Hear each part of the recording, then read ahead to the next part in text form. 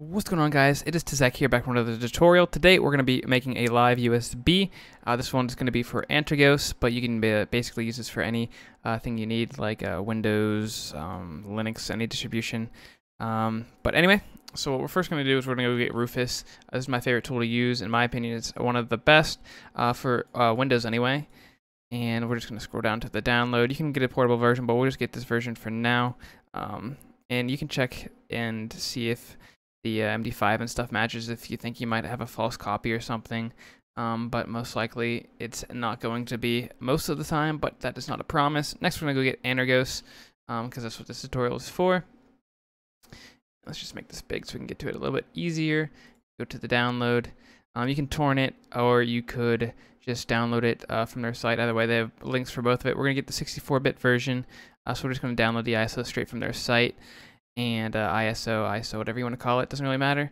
But we'll resume with this video when we are done downloading that. All right, once you guys have that downloaded, just go to wherever you have it. So I put it in my extra drive here, and I made a downloads folder for that. Just it downloads to that automatically. Wherever your downloads are, you can do that. Or if you torrented it, then it will be in a different place. But now we can run Rufus. I just copied my location, so it's easier for me to do this. Depending on how your BIOS is set up, you will have to choose a different option. For me, it's going to be GPT partition scheme for UEFI.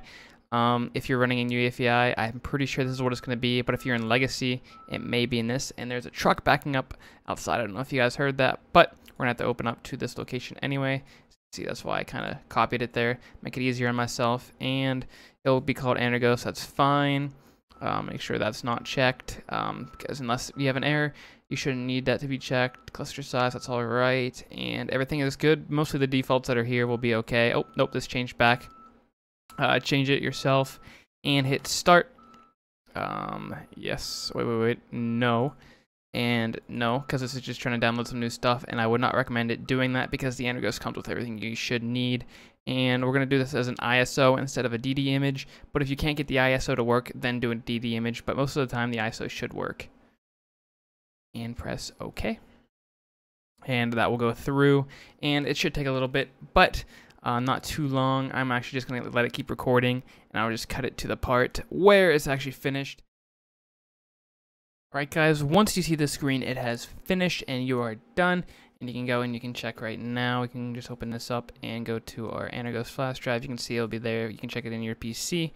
There it'll be, and you'll have your nice, beautiful USB ready to be used. If you guys have any questions, concerns, comments, anything like that, leave them in the comment section below. I will do my best to help you. I can either try to link you tutorials that I use to learn this, or in different instances, there can be different ways you have to do this. So if I can help you, I'll try my best to do so, but I don't have all the answers, unfortunately. But besides that, guys, thanks for watching, and peace out.